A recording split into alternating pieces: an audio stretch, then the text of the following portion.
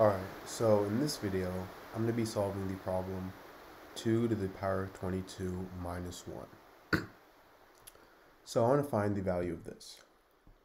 So to start off, I'm going to rewrite this as 2 to the power of 11 times 2 minus 1. And the reason I did this is because if I have something in the form a to the power of m times n, this is equal to a to the power of m to the power of n. So 2 to the power of 11 times 2 is going to equal 2 to the power of 11 to the power of 2, and now I have this minus 1.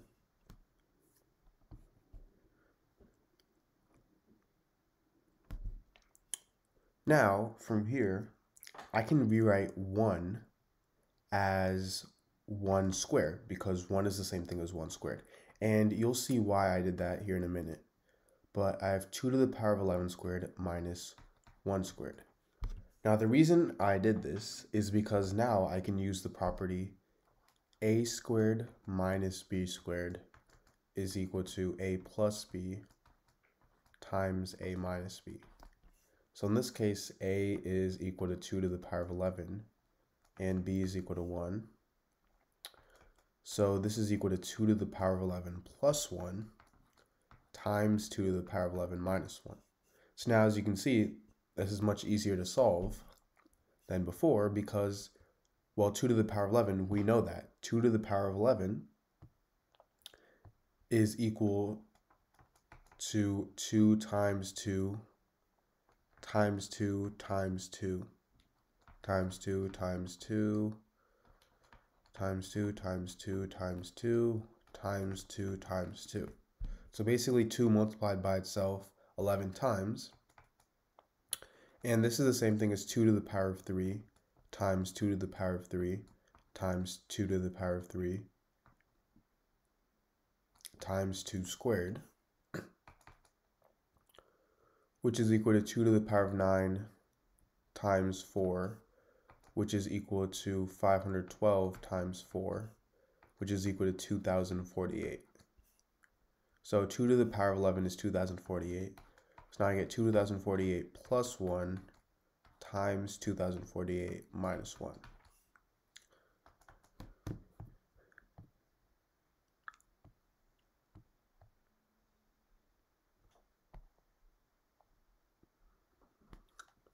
Now, 2048 plus 1 is equal to 2049.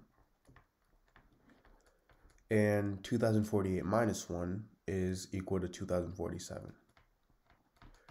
So I have 2049 times 2047. And here, what most people would do is multiply these two the old-fashioned way, using multiplying them like this. However, this takes way too long, and there's a much more efficient way to multiply these two. And you can do that by rewriting this as 2000 plus 49 times 2000 plus 47.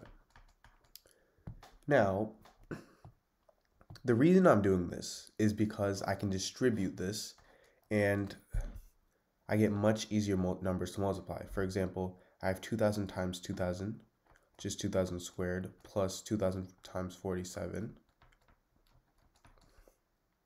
Because notice how 2000 just has zeros, and it's easy to multiply numbers with a lot of zeros.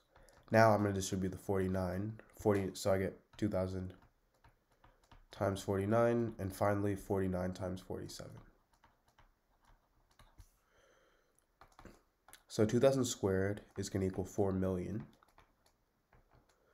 Now 2000 times 47 is equal to 94,000. 2000 times 49 is equal to 98,000.